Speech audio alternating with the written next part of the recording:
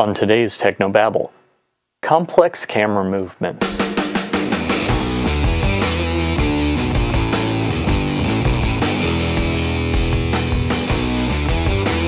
This is Technobabble, your weekly source for church video and graphics news, perspectives, tips, and tricks. And now here's your host, Paul Clifford.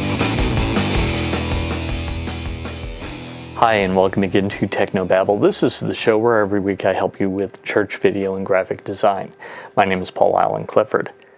So, in the recent weeks, we've been talking all about different camera movements, different ways to use video, different pieces of equipment, and so I thought I'd actually recorded this a while back and hadn't gotten a chance to record the voiceover that went with it. So let's just head over and I'll play some video that I've recorded. I do want to caution you that there are a couple of things you should know about this. First off, the subjects in this, they were just there for music practice, so this isn't going to be the most interesting video ever. Secondly, the video, we didn't have any of the normal house lights up, any of the normal theatrical lights in play, so the lighting, while adequate, was not the best. So I did some adjustments on the cameras to compensate for that. So sometimes they're going to be a little soft because the iris was wide open and you get a much shallower depth of field when that happens. And sometimes the colors won't look as good, but I think you'll get a clue about what I mean. So you'll notice I'm dollying in and tilting up. Now I'm going to dolly out and tilt down.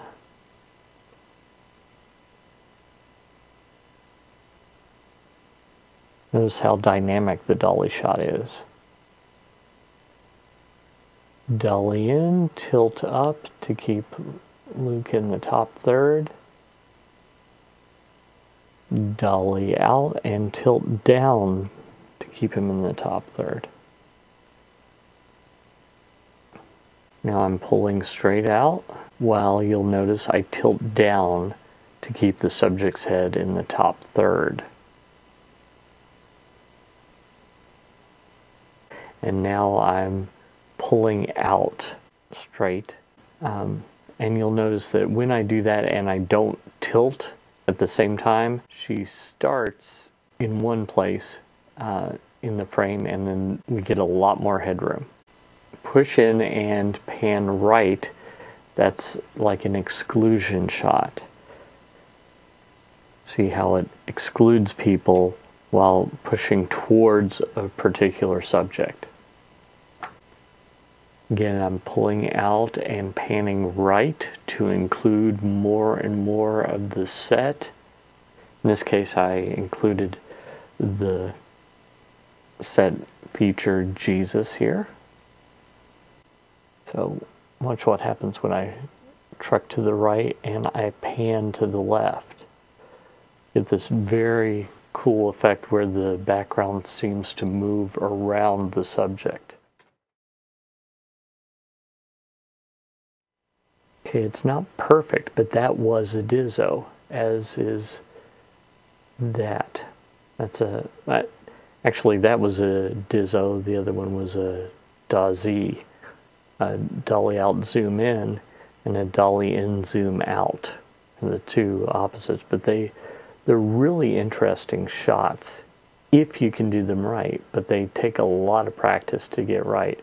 But you'll notice that his relationship to the background changes as I zoom and push the dolly in, or pull it out, as it were. Well, I hope that's interesting to you. I recognize that maybe I could have chosen some more interesting subject matter, maybe get it during one of our weekend services as well, but I think you get the feeling of what I'm trying to accomplish here, that There are more movements that you can make with the camera than just pan, tilt, push in, and pull out. You can combine some of these movements. If you have a camera that has a dolly, you can add that in as well and get some very interesting shots just to add visual interest to your iMag or to your live stream. If you like this content, you'd like my email newsletter, so head on over to trinitydigitalmedia.com/newsletter. And there you can pick up some more church tech training resources, including stuff on ProPresenter, stuff on social media, etc. Just by subscribing, you get that for free. Until next time, this is Paul Allen Clifford with trinitydigitalmedia.com. Go out and change eternity.